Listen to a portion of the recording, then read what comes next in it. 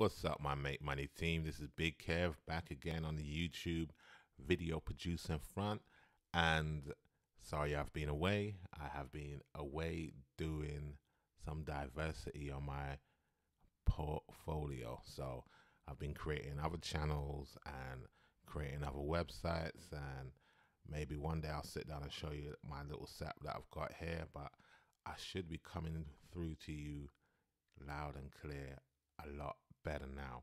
So in today's video, we're going to be talking about how you can take a old website that someone else has built, repopulate it with their old content, and take those articles that was on the old website and make it a lot better by today's standards. You don't have to do much work with this hustle, but if you put in a little bit of elbow grease or you pay someone else to do it, you can actually make quite a bit of money very quickly. Now, if you haven't seen my website, check out howtomakemoneyonlinefast.net. And you can see some articles that I've written on this site. There will be some more coming up soon. But for the purpose of this video, let's get going.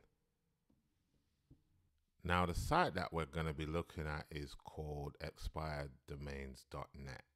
Now, this is a site that collates all domains that are about to expire. So every time that you buy a website or a domain, it has a set amount of time that you can keep it for. So whether that's a year, 2 years, 5 years, depending on what your contract is, it will expire at the end of the time. So you always have to renew it every so often. Now, this website allows you to see what's about to be expired, and if it does expire, it allows you to find it and pick it up really quickly. Now, sometimes people create websites and just before they're about to blow, they shut them down. So we are here looking to be opportunistic and find some really good websites. So what you need to do is click sign up and we will start from there. Okay. Now, the site that we're going to be looking at is called expireddomains.net. Now, this is a site that collates all domains that are about to expire. So every time that you buy a website or a domain, it has a set amount of time that you can keep it for. So whether that's a year, 2 years, 5 years, depending on what your contract is, it will expire at the end of the time. So you always have to renew it every so often. Now, this website allows you to see what's about to be expired, and if it does expire, it allows you to find it and pick it up really quickly. Now, sometimes people create websites and just before they're about to blow, they shut them down. So we are here looking to be opportunistic and find some really good websites. So what you need to do is click sign up and we will start from there. Okay. Now, when you log into expired domains, you will see this dashboard. Now, all these tabs right here, you can click on and they will take you to a part of expired domains, which will deal with that extension that is on the tab. So as you can see here, you've got the .coms only, you've got the .nets, the .orgs, etc., etc. Plus, you also have the country extensions, which are usually these ones here. Now, as you can see down here, you've got the court domains, which are the domains that people have that were expiring, but they're not expired because people have signed back up for however long that it's going to be. Now, pending domains, these are domains that are potentially going to delete, so they may become available. So what we're going to do, we're going to click on to deleted domains, and as you can see right here, all of these sites are available. All these domains are available to pick up. So what we're gonna do, because this is such a big list, it's almost, well, it is 1.2 million domains right now. We want to look at something just for us. So what we're gonna do, we're gonna go into the filters and we're gonna type in a name of a niche that we might be into, or we can type in a site if you know what it is. Now, my name is gonna be, we're gonna look for something like something popular. So at the moment I'm growing a beard, so I will type in beards in here, and also I don't want any numbers and I don't want any hyphens. Also, I will make sure that it's in English, and I'm going to try for the next 30 days. So anything that was expired in the last 30 days, usually it's up to about 7, but I'm going to try to see if I can get anything longer than 7 days. Also, I will tick, I only want to see available domains, and being that it could be a lot of them, I want to tick the maximum that I can show per page. Now, these are usually the things that I set up. We can look at other tabs in here. Some people will use the trust and citation flows that are in the majestic tab, but I tend not to use these unless I'm trying to look at something specifically very a powerful domain. But usually these are picked up by people who either want to build PBNs, or also people that want to flip certain websites. If we were to tick into the additionals, this also allows you to narrow down what you're looking at. So you can click in here, just the .coms, the nets, also the org and the info. You can do the EU as well, and also you can click on any of these as well. It will also, these will narrow down the search. If you were in certain countries, you can click on these country variations around here. So what we're going to do next is just click through and add the filter.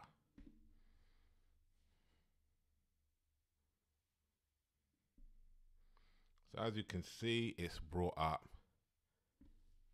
all my search parameters, and it's shortened the list and made it nice and easy to access. Now, I will always go by the amount of backlinks to a site, because if you've got too many backlinks, it's probably been a domain that has been spammed a lot. So a site like this, which doesn't seem to be that old, with so many backlinks, has probably been spammed everywhere, or it's been used in a network, or it's not. I wouldn't deem that to be a good site. You would have to do some more research, but I'll show you what I normally do when I'm looking at said sites. So I'd quickly click on the backlinks to just show me how many backlinks, and this will kind of give me an idea if there's been any content on these sites. Now this right here is the length. So usually you want a short name, because short names are very, if you come to sell them on, they're very profitable usually because they're very short and rememberable. Also, I usually hit this right here, this column right here is your Wayback Machine, which kind of gives you an idea of when the last time they actually saved something on it. And also right here is when this actual site was born. So I'm looking for something that is got a little bit of age on it, so something like this would be good, but it doesn't have that many backlinks. So I'll probably want to look at that one. This one here, which was made in 2015, could be a good site. So we can click on that. And you can also see as we go across to the very end, this is your Google searches. So how many searches are done a month. So I would click on this one here and it brings up this. So now we've got a calendar of all the backups that Wayback Machine, or as they call it now, the